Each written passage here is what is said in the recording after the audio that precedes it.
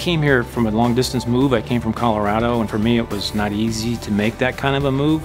And the immediate impression I had with the people at Baptist was that they were very interested in helping me make the right decision. So they gave me information that would help me decide if it was a good fit for me or not.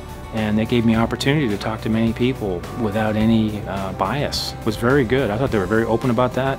The people I met here in Richmond had made it so easy for me to make the move here. They've helped me with equipment, with staffing, training. The latest, most advanced computer system for office management really helps. I've been really impressed with their commitment to excellence in patient care. That's what it comes down to, and that's what I like. For me, putting the patients first is a big investment.